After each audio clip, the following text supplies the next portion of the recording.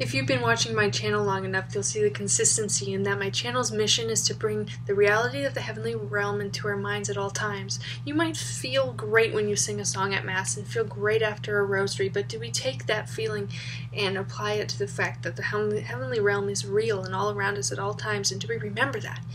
That's what my channel is supposed to help us all do and help me to do. And so here are some great saint quotes that I love that help to this end. This one's by Saint Bernardine of Siena. You must know that when you hail Mary, she immediately greets you. Don't think that she is one of those rude women of whom there are so many. On the contrary, she is utterly courteous and pleasant. If you greet her, she will answer you right away and converse with you. Whoa! So when you're in your bed at night and you're lying there and you're like, Hail Mary, full of grace, the Lord is with thee. She's in your presence. Now there have been some great saints out there who can see when she shows up. But then there are us who don't see when she shows up. But the fact is that she has shown up to us as well. But we are not, God doesn't want us to see for certain reasons that we do not know that will benefit us. Next one, when you say the rosary, this is Our Lady to Blessed Alan de la Roche, or Roche. When you say your rosary, the angels rejoice, the Blessed Trinity delights in it, my son finds joy in it too, and I myself am happier than you can possibly guess. After the holy sacrifice of the Mass, there is nothing in the Church I love as much as the rosary. Then Our Lady to Saint Meltite says, Hail Mary, full of grace, the Lord is with thee. No creature has ever said anything that was more pleasing to me, nor will anyone ever be able to find or say to me anything that pleases me more. Now here's St. Padre Pio on guardian angels. Do you think that the angels go as slowly as the planes? Never forget the guardian angel who is always with you, never leaving you for whatever wrong you might do.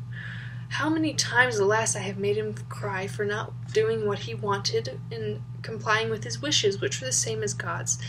May this, our most faithful friend, free us from further disloyalty.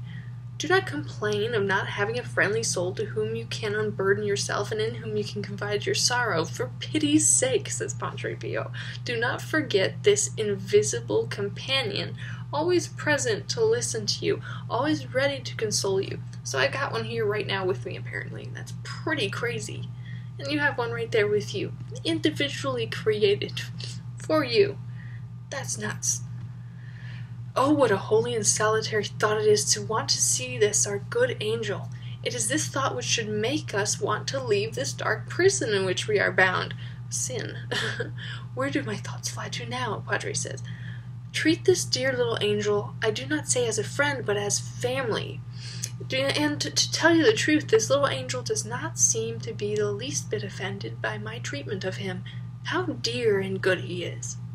Padre Pio.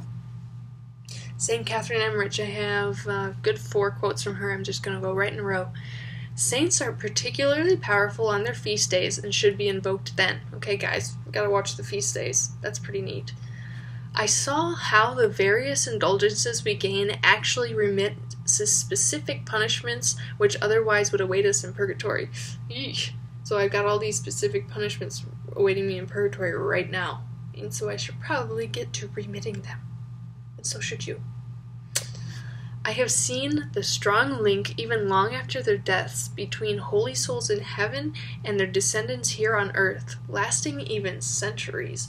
That's crazy, because today we've had everyone alive today is the result of a surviving familial line that goes back like 3,000, 4,000, however long ago years.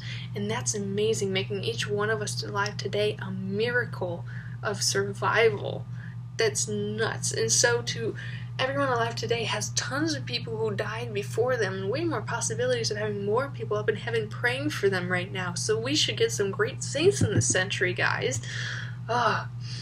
St. Catherine Emmerich on Mary. This is like my favorite. Okay, ready? She knows everything, and yet she seems to know nothing. So childlike is she. She lowers her eyes, and when she looks up, her glance penetrates like a ray, like a pure beam of light, like truth itself. It is because she is perfectly innocent, full of God, and without return upon self. None can resist her grace. And that's why Satan hates her so much. Marius. Oh my goodness, I can't even believe that quote.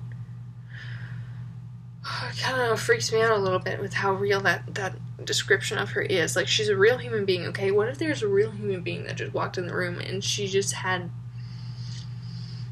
a glance that penetrated with innocence? Like, whoa. And now she's in heaven, so it's like transferred into like light.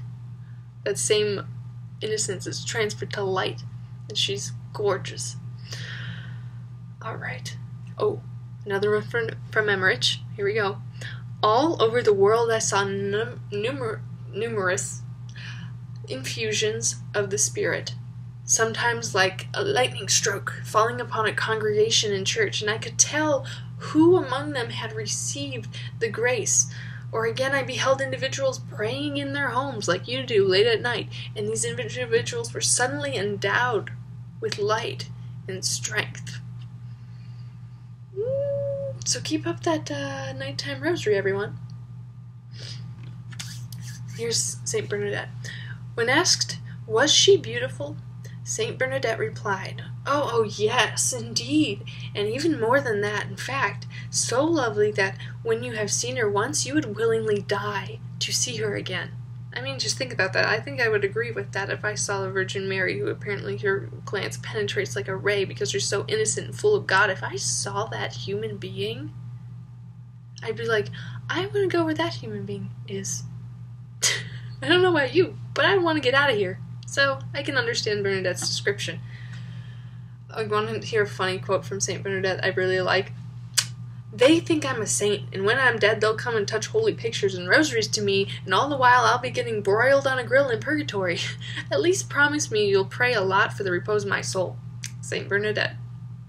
That's funny. And here she is incorruptible, so we're like, you're incorrupt. We know you're not broiling on a grill. We're pretty sure. And then here's the quote from Padre Pio I put in the video before. When asked if the Blessed Virgin is present at Holy Mass, he said, yes, she places herself at a side, but I can see her, and what a joy that is. She is always present. How can it be that the Mother of Jesus, present in the Calvary at the foot of the cross, who offered her Son as a victim for salvation of souls, not be present at the mystical Calvary of the altar? So I'm like sitting in Mass thinking about the whole apparition that's going on, and I can't see the fact that Mary is right there, as just as she appeared to Bernadette at Lourdes, but we just can't see her. And not only just Mary, but everyone who ever attended Mass, and it's nuts. It's crazy thoughts, and I'm hoping these are helping you to concretely place the reality of the heavenly realm in your mind at all times, and I'll try to keep the videos coming so that is possible for everyone and for myself. God bless everybody, and please leave your prayer petitions in the comments below, and I will try to pray for them. And if you guys would pray for me too, that would be wonderful, because all my videos and me are the product of your prayers and your support, and that's why I'm still here today and with God's will. Thank you, everyone. God bless.